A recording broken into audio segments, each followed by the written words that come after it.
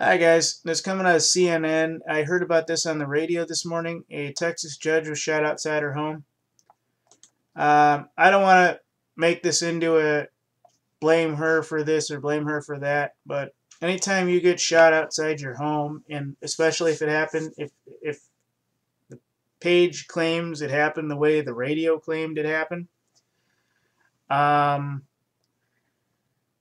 there's going to be an issue, and you don't get killed outside your home in a vehicle, which is what the radio had said. And I don't remember what channel I was listening to or what channel was playing at the time. Anyways, so basically, you don't get killed outside your home getting into your car or pulling out of your driveway unless you really fucked up. Now, I hope this judge went her entire career without harming a single soul, but I kind of don't think that that was true. Just kind of a coinky-dink that I don't think that that is true under the current system of management alone. Now, I hope she didn't deserve it, but luckily she is recovering, so hopefully she gets a speedy recovery. That's all I know from the situation. So let me go ahead and get to this. Texas judge shot outside her home. Doesn't even. Oh yeah. Okay. Okay. So it's Travis County District Judge Julie Kokirk was struck around 10:15 p.m. Friday near her house in Texas capital Tarrytown neighborhood, said Austin Police Lieutenant Lee Rogers. Hey, Rogers, cool. The judge was last listed in stable condition at a nearby hospital, said the police lieutenant, told CNN Saturday morning.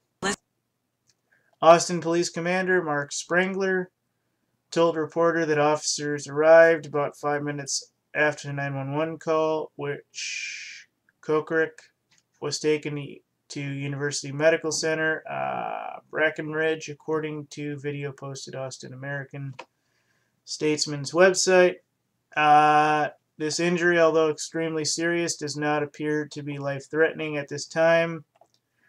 As she recovers, authorities are trying to track down who shot her and why. I think on the radio they said they already got her in custody. I'm not going to go into her history because that's not what I'm here to do.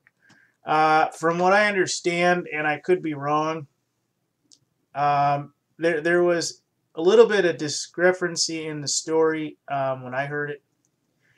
She was attacked via her car after she had gotten into it. That's basically what they said, and there was reports of glass and shrapnel that had to be removed at the hospital, but she was recovering.